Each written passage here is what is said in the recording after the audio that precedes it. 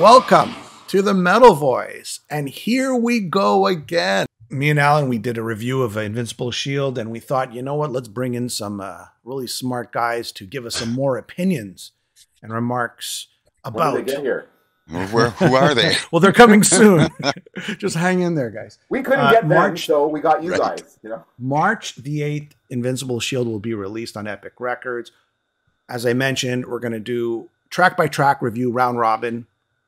The tracks that people have not heard yet. After that, we'll talk about the bonus tracks. Do they deserve to be on the album, the proper album, or should they have remained as they are as bonus tracks? We'll talk about the first 4 singles after that.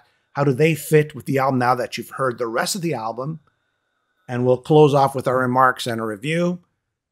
Got Giles Lavery all the way in Germany. Tom in Milwaukee. That's why we call Milwaukee Tom in Perrin, just north of me in Montreal. Laval Perrin. Laval. There you go. Alcatraz is nice. Look at that, eh? Look at my Alcatraz. Oh, yeah? I like the Warlord. Show the Warlord. Tavern's going to be happy with me today. It's Deliver Us. Oh, it's nice. And that's it's the band nice and the back. There's a back to it. Oh, that's awesome. Oh, that's a really bonus cool. these days. Actually, that's a nice back. I like that. Double-sided. I don't have that. I got to get one too. Yeah, I might get one too. I like it. All right, guys, let's talk about Judas Priest. Let's start off with the first track. I'll let Giles lead it off. We're going to skip track 1 and 2. We're going to go to track 3, which is Invincible Shield, the track that no one has heard yet. The fans are anxiously awaiting for this album. Giles, what'd you think of Invincible Shield? It's not one of my favorite tracks. There's nothing wrong with it. It's just another one of those quick, fast, short and sweet tracks. Nothing bad, but nothing that particularly stands out. Not overly melodic. Just, you know, it's probably a little bit like Panic Attack, but not quite as good.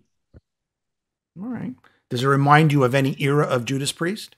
Actually, it reminds me of something off the KK's Priest album. Actually, just kind of the fast, quick, direct to the point kind of song. So it's similar to that. If you want to talk about recent Priest history.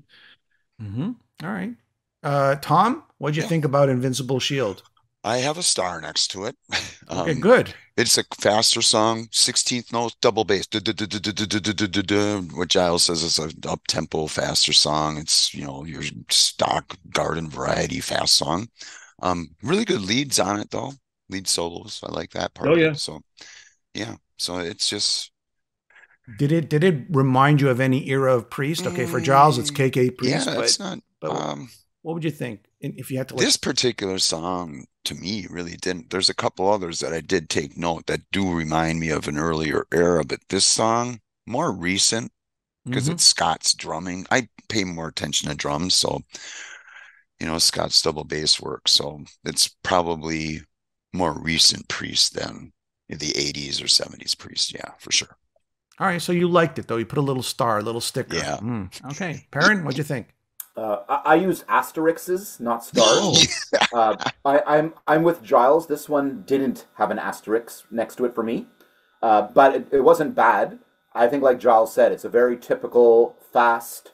I'm actually surprised this didn't open the album, right? Because it's a fast-paced song that would typically open an album. It's the title track of the album, Invincible Shield. Panic Attack's fast and it has a cooler intro. So. Yeah, well, definitely a cooler intro. But I would have done Invincible Shield, then Panic Attack, maybe. But regardless, so fast one.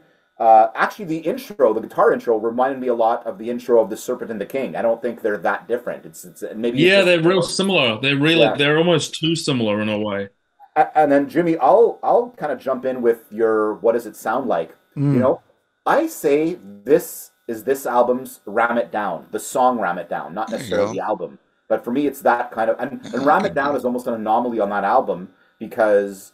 While that album is kind of Turbo Part 2 with a bit of leanings towards Painkiller, and the Ram It Down song is what leans more towards the heavy, I think this reminded me a bit of a mix of Ram It Down and some of the Free Will Burning Defenders kind of stuff. So nothing wrong with it at all. It's a good early in the record song, but I think there's better stuff coming, which we'll get to. You know, I think it does sound like it could have been off of Defenders of the Faith, more of the Jawbreaker and Free Will Burning vibe. But I really enjoyed it as well. So I already gave my opinion with Alan, but I'll toss in a couple of words here and there. Devil in Disguise, Tom. What'd you think? Yeah. So not only do I use a star system, but I also use a star with an exclamation point after its system. Look at that. So this has a star and an exclamation point. You gotta keep track. Really, really good opening riff on the song. I like Scott's hi-hat usage on this song, and that kind of an effect. Lyrically, this song, for me, lyrics are down the pecking order of importance to me. Lyrics matter to me if they're really good or if they're really bad.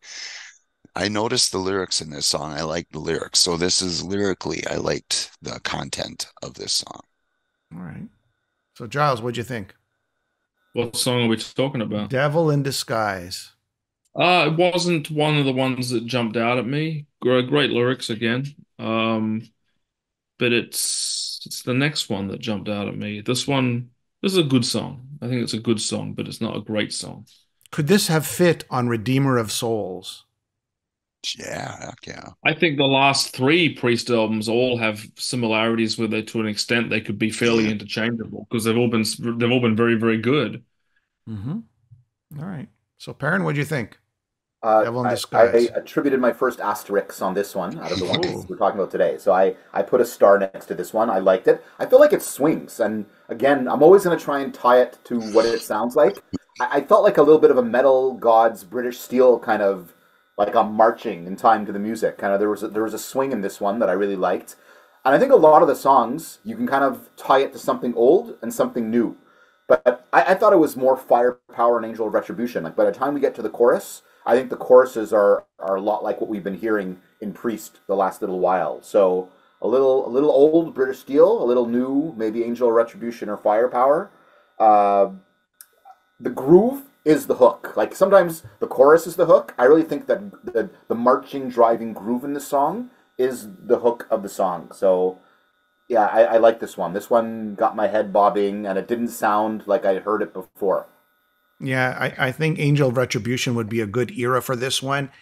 And I think you guys maybe forgot to mention, listen to Richie Faulkner's guitar work. So like little musical passage with the groove that you're talking about, Perrin.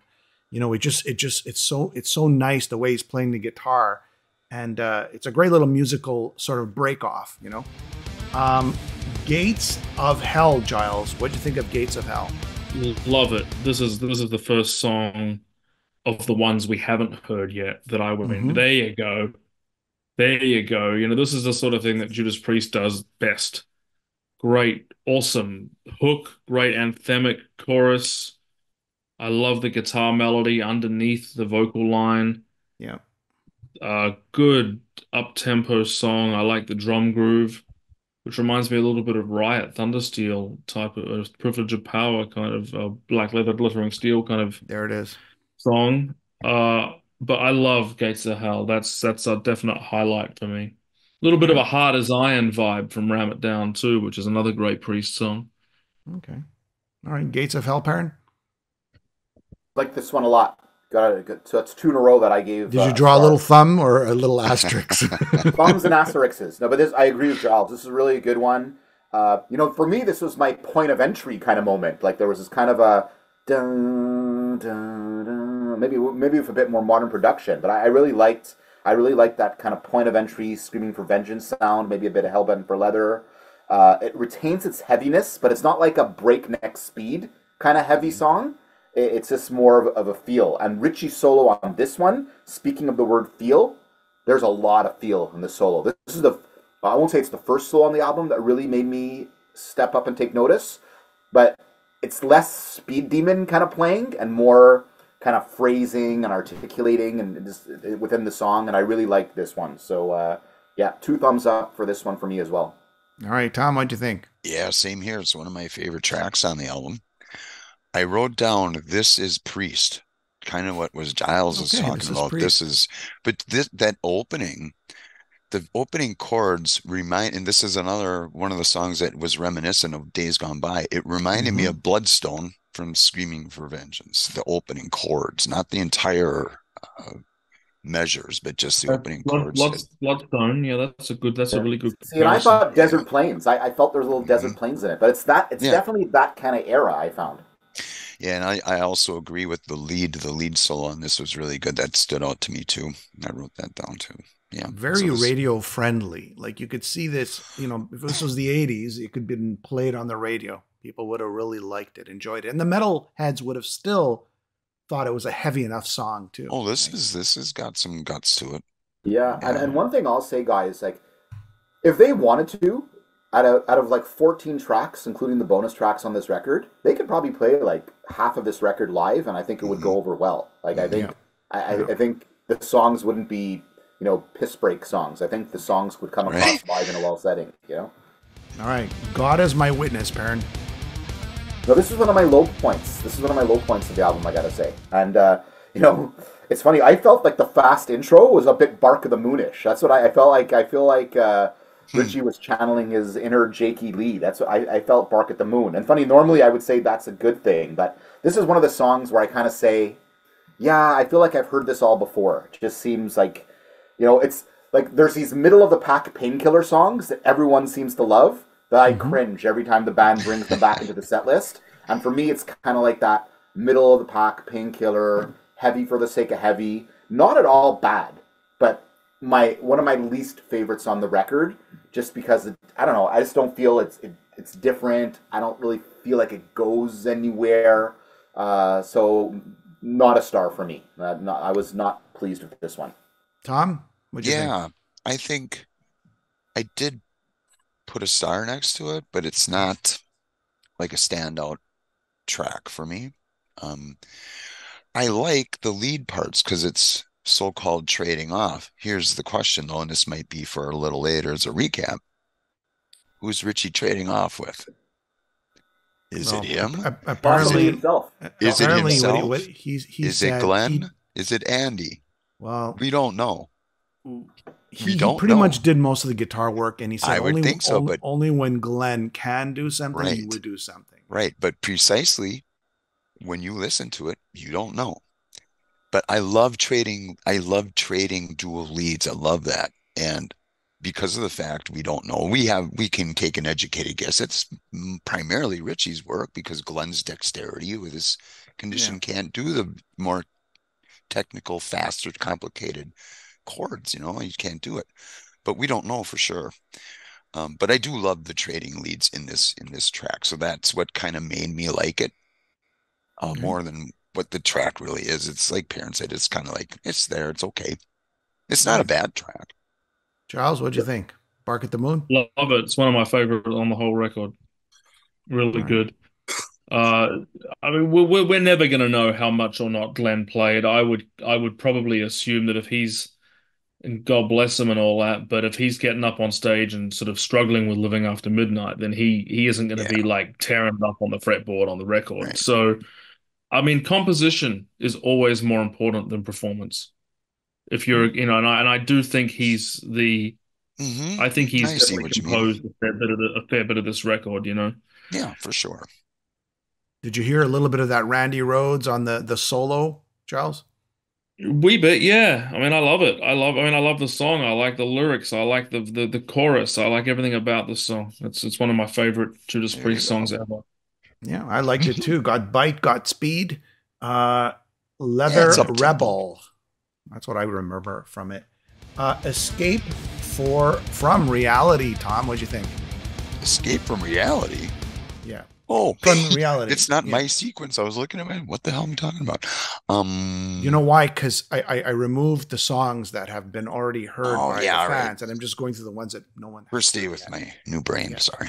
It's okay. Did you put a star, a thumb, or did you put like a thumbs down? No, I said this is to me was just an okay track. Okay. Multi-track. See, I don't really like it a lot when singers do multi-tracking. I like just one voice, and that song has it. There's a Rob singing, he records a couple times. I don't like that so much, but it's just a personal thing. I did not have a star next to it. It's not a bad track by any means. I can listen to it. I won't skip over it, but I just thought it was an okay track.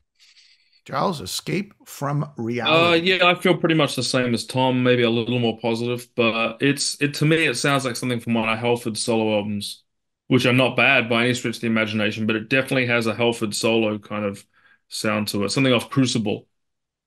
Uh, What about that Aussie whale or that wine, we'll say? Wouldn't have Did a you clue. I hear don't it? listen to Austin. It sounds like Perrin, what'd you think, man? So Did it have an Aussie wine in the middle? divergence of opinion here? So this is a 2-star song for me. This is really? track 9 on the record, and by this, Yeah. by when you're 9 tracks deep into a record, it's kind of rare you're going to hear something that you haven't heard earlier in the record, and I think this is very different than everything else on the record. And I think there's a bit of a Sabbathy vibe at the start, like it is kind of the grungy moment. And then kudos to Giles for picking out the Halford solo, but I'll go further back than that. I think when he gets to the chorus, I think there's a fight-like inflection in his voice. I think Rob is singing the way he sang on the first Fight record, War of Words. Yeah, that's I true. like this. I like this a lot. This is 2 stars for me. I hear fight. I hear What is that? Sabbath. 2 stars out of what?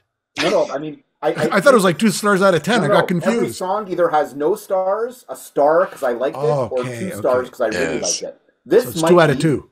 This might be my favorite song on the record of the ones we haven't Oh, heard.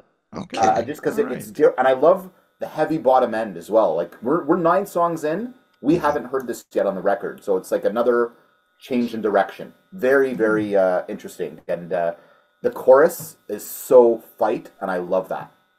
Okay. Sons of Thunder, Tom. This is my favorite track on the album.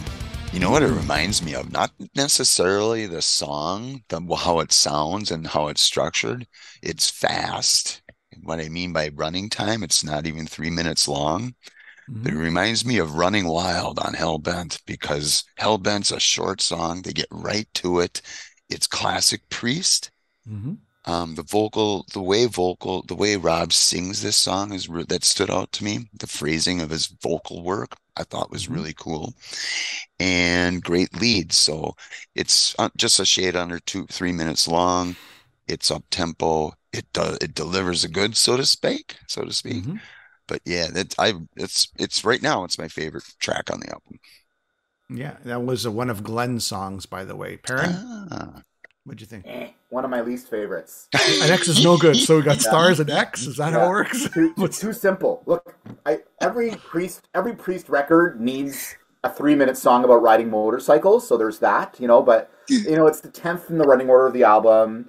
It's a 3.5-minute song about riding motorcycles. It's just really simple, catchy, but it's just a little bit too cliche and a little bit stock for me. And every album has a song like this. Like on the new Saxon albums, I like the ones about history and mystery.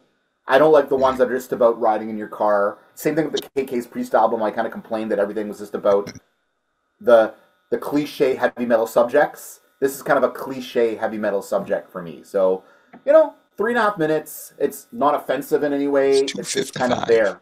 Just kind of there, but it doesn't make me think more, guys. Make me analyze it a bit more. It's just too easy for me. Too simple. Sons of Thunder, Giles. I don't want to think. I hate thinking. I mean, heavy metal cliches are awesome and they work because they're cliche because they work. And then the world needs more of them. And KK's Priest are awesome at them. I love the lyrics on the KK's Priest.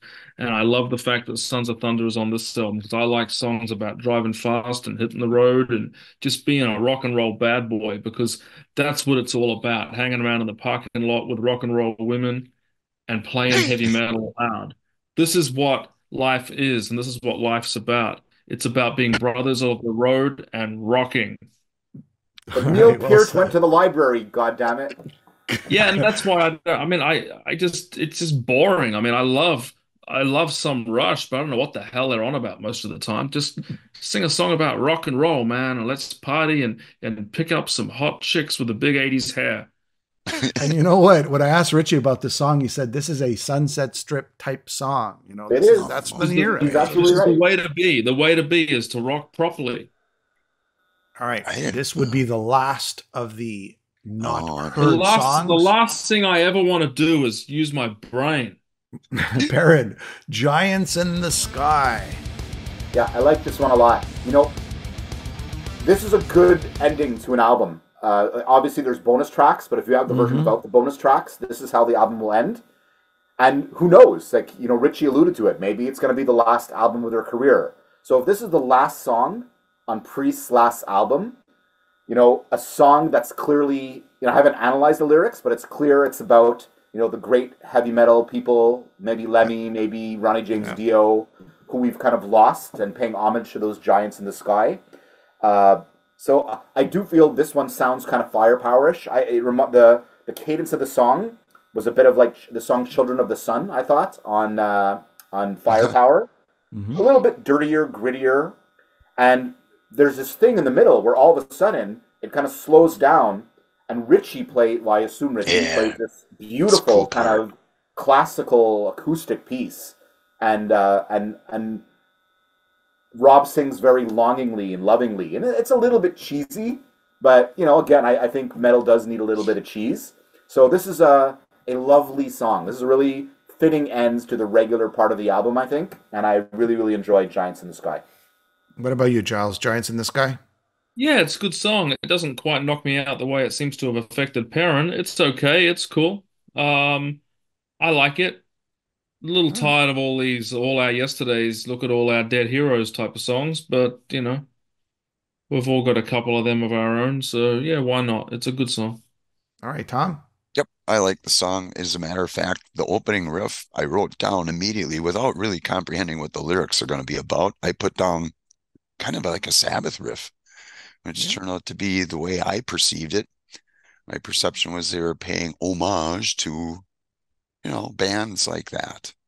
So it was kind of weird that I wrote that down off of the opening riff, like a Sabbath type riff, when in fact, not specifically to them, but it was kind of like making reference of bands and individuals probably too that are giants in the sky. They're not with us anymore, and they're legends. But I like the song. It's becoming an all too common thing. I mean, there's just as many dead guys as there's living guys of who's left now, almost. So it's going to be more and more of a topic, really. Going to happen more often. It's interesting because all you guys, the lyrics, even though it could have been very cheesy, because a lot of these our rock stars, our dead lyrics or songs are usually a cheesy song, but this one it's done in such a way that it doesn't feel as cheesy as the ones that we're used to. So like, because Tom and Perrin go, I'm not really sure what the lyrics are about. That's good. Once you're not sure what the lyrics really are about, that's a good thing. As Perrin mentioned, that middle part, like 2.5, 3 minutes in or whatever it is, that makes it more of a better composition. It makes it more sentimental. But I mean, the acoustic or even neoclassical playing there on the acoustic part is beautiful. I mean, because I like that that's part. Worth the price of admission alone. Yeah. Yep. A well-done song that could have been cheesy, but really wasn't. That's how I look at it. Okay. Here comes the bonus tracks now. Okay. There were 3. Fight of Your Life, Vicious Circles, and The Lodger. So we'll talk about Fight of Your Life. I guess the question here is, what'd you think of the song, and do you think it should have been on the album as a regular track, or it should stay, or actually it should stay as it is as a bonus track? Giles? I actually think this song's awesome, and it really should have been on the record. Is it gonna be? Is it gonna be? Well, I mean, who even cares anymore? It's going to be on the Spotify where you're going to have all of them. I mean, it kind of is. And what I hate is that people always think of bonus tracks as like throwaways. How many times is a bonus track or a B-side better than something that's on the record? For sure. Fight of Your Life's cool. And the lyric cracks me up because he's obviously singing "In the battle, you're the last man standing." Because of his accent, it sounds like he's singing "In the bathtub, I'm the last man standing." And it's like, it sounds like he's saying the bathtub, because it caught me. I'm like, is he singing about the bathtub? And I'm listening closer. It's like "In the battle." I'm like, wow, okay. But it's a great hook, a great chorus, and it's a highlight of the record for me. And it probably should have been there instead of, like, dare I say it, even the title track of the album or something like that. It's a great song. It's definitely not filler, throwaway, or bonus to me. It's like an essential part of the listening experience. I agree. Perrin, what do you think? Oh, yeah, I like it. Yeah. Oh, yeah. Okay. Yeah. People kind of forget where bonus tracks came from, right? Like, it used to be that you would have bonus tracks on the Japan albums, and you had them on the Japan albums because records were so expensive in Japan. You had to kind of give people a little bit something extra. to get them to buy it. So they weren't throwaway tracks or just B-sides or demos. They were good stuff. And I completely agree with Giles. This is one of the best songs on the record. So if we are influencers in any way, if anybody is on the fence, if they're buying a physical copy and they're between buying the regular copy and spending an extra $8 for the 3 bonus songs, buy the bonus version just for this song, if nothing else, because it's great. I think the chorus in the song is the second catchiest or the co-catchiest on the record, along with Crown of Horns. It has this delivering the goods almost kind of intro that I think is really cool. It's kind of like old and new at the same time. And the guitar tone, Richie's tone in this one is amazing. So this was another one of my put 2 asterisks next to it. Hey, 2 out of 2. My 2 asterisks were this one and Escape from Reality, along with some of the stuff we've already heard. So definitely this song makes the bonus version worth it. Tom, you know what I like about this song is it's inspirational. So if you're dying of cancer or you have a sickness and you're fighting, you put it on. Or if you're in the bathtub. Or if you're in the bathtub trying to get out of it because you slipped and fell. You're the last man standing. Tom, what'd you, Giles? I like that. What'd you think? Yeah, this is one of my favorite. Yeah, this is one of my favorite tracks on the album too. Rob singing higher pitched, not quite screeching, but he's up there on this one. Mm-hmm. The leads are really good on this song, and from a drummer standpoint, I love the use of the China cymbal. China cymbal has a really unique sound, and Scott utilizes it in this song. But it's one of my favorite songs on the album. And then I like Perrin. I have a star with an exclamation point after it. So I think it's safe to say that all 4 of us think this should have been on the proper album. No doubt about it. And I will buy, if it comes out on CD with bonus tracks, I will buy the bonus tracks. Okay, well, that's a good thing too, right? That's a great thing. All right, here we go. Perrin, Vicious Circle. No, this one. So this was, for me, this was kind of a bonus track that's just kind of like, there. I mean, and nothing on this record is bad. Nothing on this record offends me. This Vicious Circle to me, though, was just kind of like, I mean, it is a bit fight. I don't know if you guys remember the band Helmet from the 90s. I felt this was like a very 90s, 2000s sounding song, and for some people that'll be good, and for some people that'll be bad.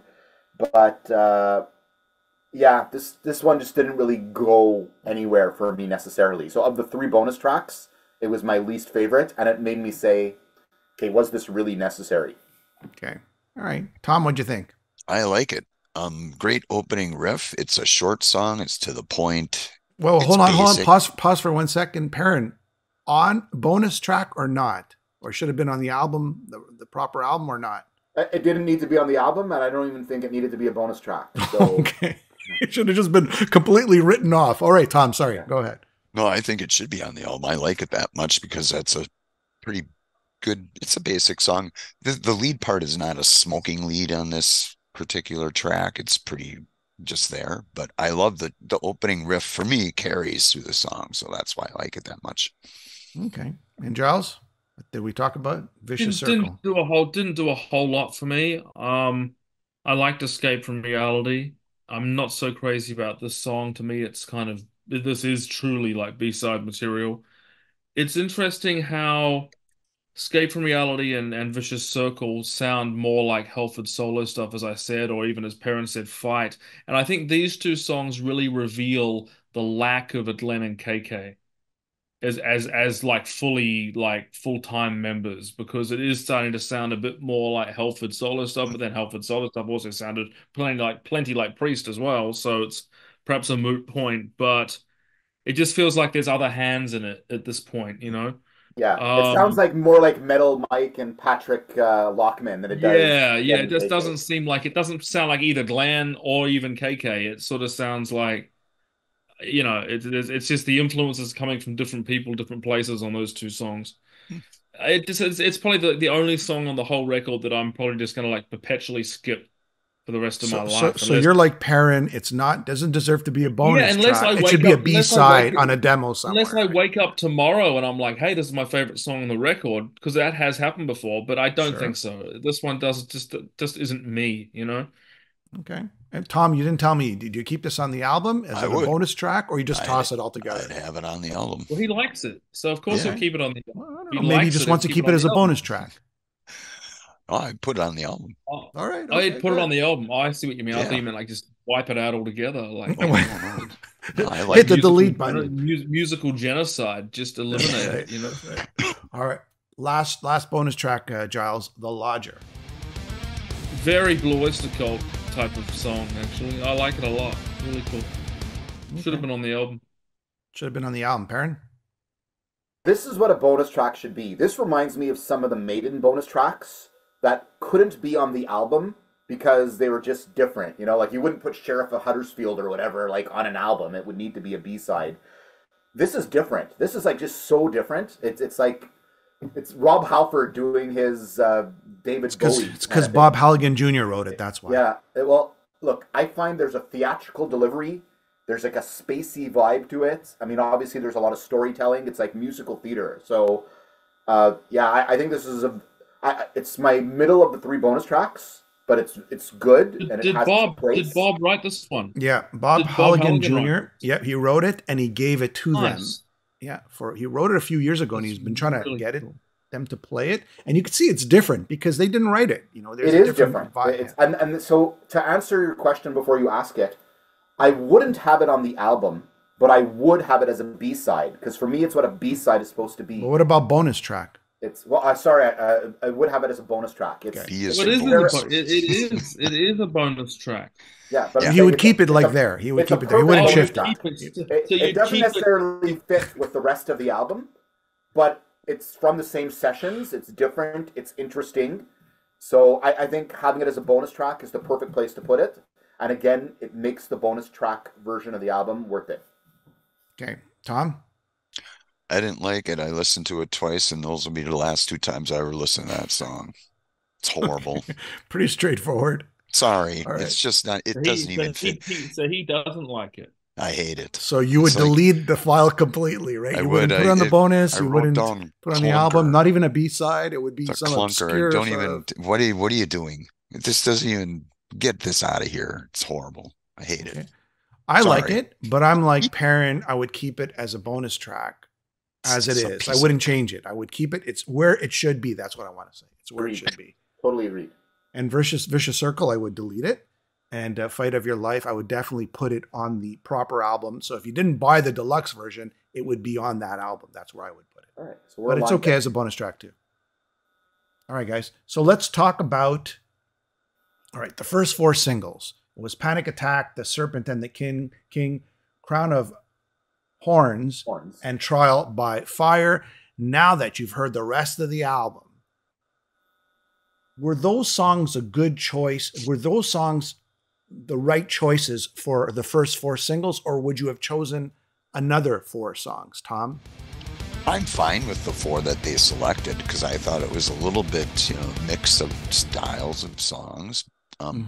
We can nitpick and say, well, this one song here, I could replace it with one song there. And I'm fine with what they released together as a foursome. I think it's pretty decent. I'm good with it.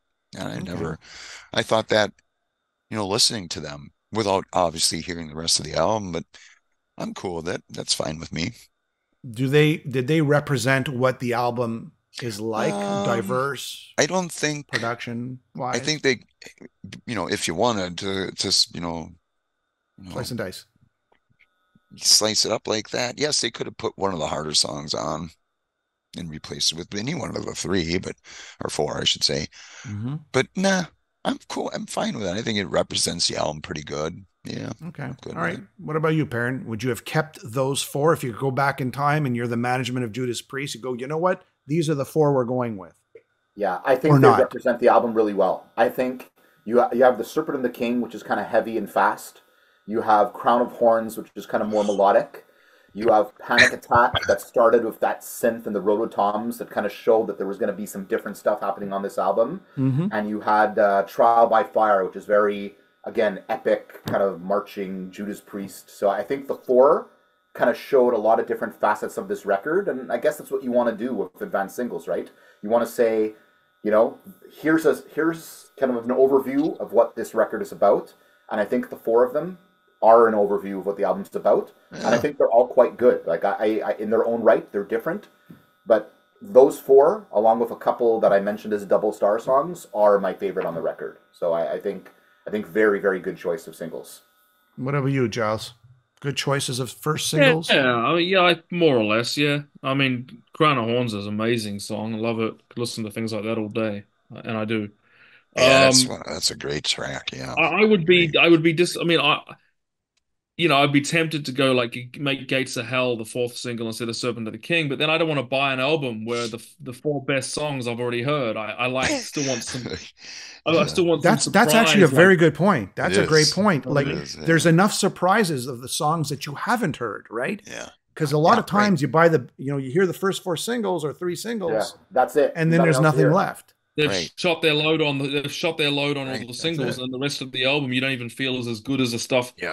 Because I already feel like I wished I hadn't listened to the singles, because I can imagine how much more I'd be enjoying this album if I'm hearing Panic Attack and A Crown of Horns in particular for the very first time. I'm wondering if that's somehow hurting my experience of the album, maybe. But as time goes on, that'll be where I go to listen to those songs, and I will listen to it as a full piece of work. But right now, I'm kind of skipping past the ones I've heard already and dealing with what's left.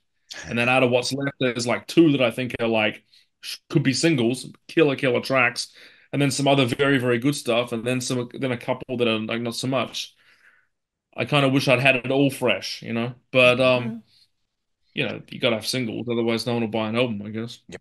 But Mm-hmm. there are songs outside of the four that they released that I like more than them. So that's always, like you were saying, Yeah, Jesus, yeah, you've You don't shot want your to blow load your on load, right? right? So there are a couple songs that I like more than each one of those four songs. I like those yeah, four yeah. songs, but I think they go higher too, even in that.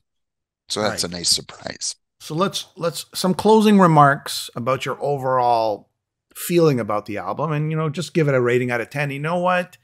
I get it. What you feel about it today might not necessarily be the same rating a year from now, but what do you feel? How do you feel about it right now, Tom? Well, I mean, your I overall thoughts about this album. Where does it stand in the catalog, and how would you rank it? I like it more than, well, only 2 listens in. So I Mm-hmm. could change, I could go up or down. I don't know how it's going to shake out, but I like it right now more than Firepower. Okay, that's And good. I like Firepower. Okay.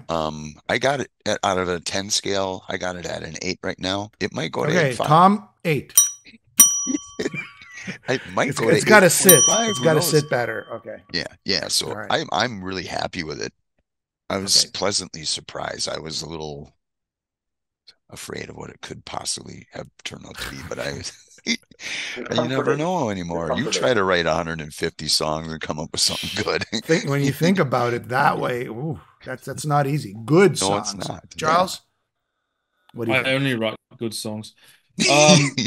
The I wasn't worried. I don't even care that much, I couldn't care enough to be worried, It's like Judas Priest. It's not the end of the world if they make an album that's not so good. That's happened before.